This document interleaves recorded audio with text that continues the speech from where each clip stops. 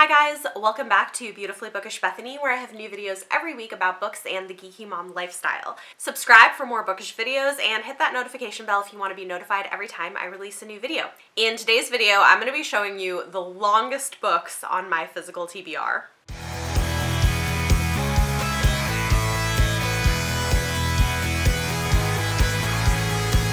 So this video was suggested by one of my patrons and I thought this might be kind of fun to do. So I scoured my shelves and I think found all the books that I own that are 600 pages or more. And there ended up being 9 of them, which seemed about perfect for a video. So I'm going to show you the 9 longest books on my physical TBR in order of length. So I'm going to start with the shortest of these long books and end with the longest of these long books. And like I said, these are all over 600 pages. The first book on this list is Peace and Turmoil by Elliot Brooks. I still have not gotten around to reading this, but I wanted to buy it to support Elliot. She's a booktuber and author tuber. Some of you guys probably follow her. And this was her debut indie self-published epic fantasy. And probably part of why I have not read it yet is it is a tome. And in case you're wondering, this book is 714 pages long. I think this is kind of funny. I don't think I really have 600 page books. I have like 500 something page books and then we jump to 700. So this is the shortest long book on my physical TBR and one that I'm now like, oh yeah, I really should read this. So maybe if at some point I could do like a challenge where I try to read some of the longest books on my TBR. Next up is a book that I got for free at New York City Comic Con last year. This is A Plague of Giants by Kevin Hearn. It's another epic fantasy. And I think you're going to see not all, but like quite a few of these really long books are epic fantasies. I've heard mixed things about this, but it does sound like it could be interesting.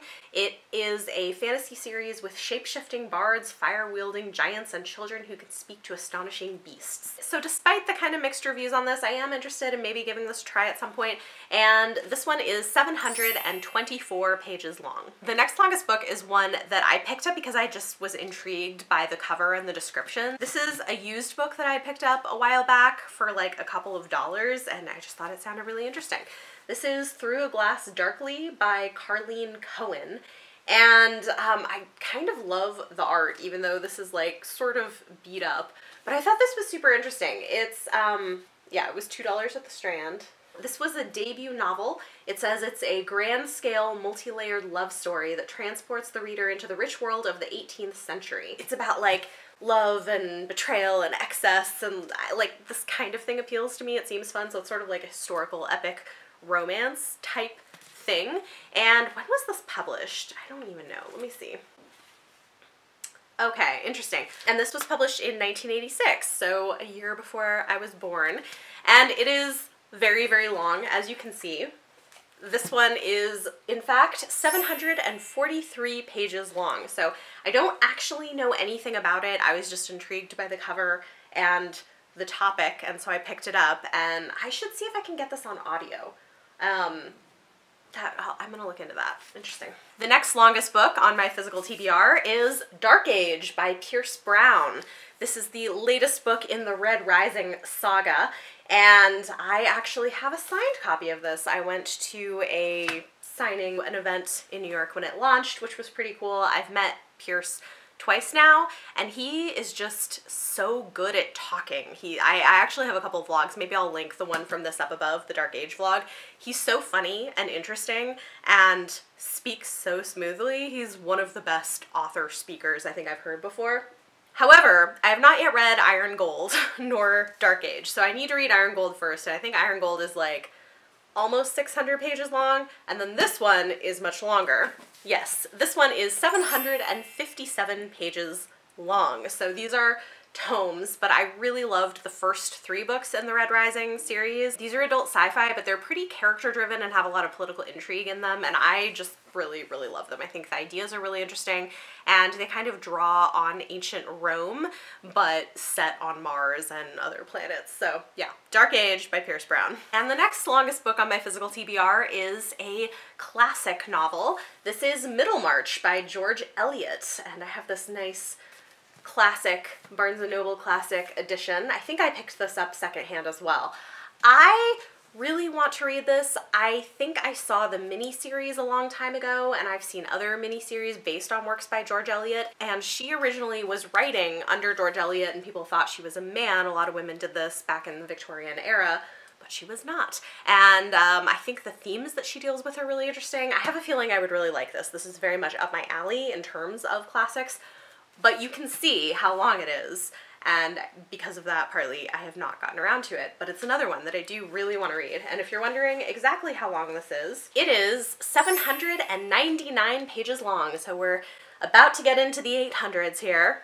They keep getting longer and longer. The next longest book on my TBR is one that I bought on Book Outlet last year for a reading challenge that I planned to do and then never got around to actually doing, which happens periodically. This is a book that sounds interesting, but again, I haven't picked it up, probably because it is such a tome. And this is The Luminaries by Eleanor Catton. So I think this is kind of like a literary historical fiction. It won the Man Booker Prize, so it's probably, I would say, literary fiction. But it's set in New Zealand in 1866 during the New Zealand Gold Rush, which is interesting. And it says that it's at once a fiendishly clever ghost story, a gripping page-turner, and a reinvention of the lore and power of the Zodiac. So yeah, this just sounded super interesting to me, and it does, I'm still interested in reading it, but again, you see, I often will put off these very long books, and this one is 808 pages long. So there you go, Man Booker Prize winner. Another one I do want to read, but I just haven't gotten around to it. So maybe this would be a video, reading some of the longest books on my TBR. All right, 3 more to go. The next one is kind of infamous. People like love this or hate this or kind of fall in between, but I see people with such strong feelings about either this or the show based on it. And I have not seen the show or read the book. This is Outlander by Diana Gabaldon. Time traveling into Scotland with an epic romance that has questionable consent, apparently. Yeah, I am interested. I want to give this a try. I don't know if I'll like it or if I'll hate it, but I want to try it. It's like a phenomenon. And this book is 850 pages long. Yeah, I have a used paperback copy on my shelves, so one day, I know I have even some of my patrons who really want to see me read this, so maybe this will come. We'll see. The next longest book is actually on my current TBR. As I'm filming this, I am planning to be reading the first third of this and then finish it next month. But since I haven't read it yet, or even started it, it's going in this video. This is 1Q84 by Haruki Murakami, and this is technically a bind-up of 3 books in one, but it's like one overarching story, and it is translated, I think, from Japanese, and I've heard really amazing things about it, that it's very intense and weird, but good. It says, a love story, a mystery, a fantasy, a novel of self-discovery, a dystopia to rival George Orwell's. 1Q84 is a tremendous feat of imagination from one of our most revered contemporary writers. So I don't really know exactly what it's about, but based on things that people have said about it, I feel like I'm probably gonna like it, so I'm very interested to try it. And if you're wondering how long it is 1,156 pages long. That is a long book, but I have one on my TBR that is even longer. What is it? It is another very controversial book. Again, you have the serious fanboys who just love this, and then you have people who do not like this at all. I do have a copy though. This is The Way of Kings by Brandon Sanderson.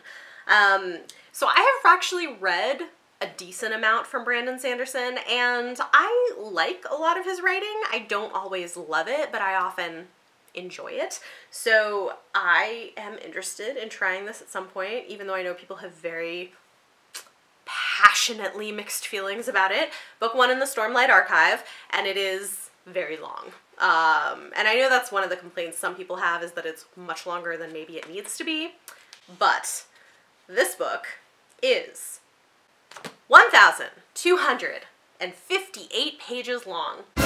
Man, that is a long boy right there.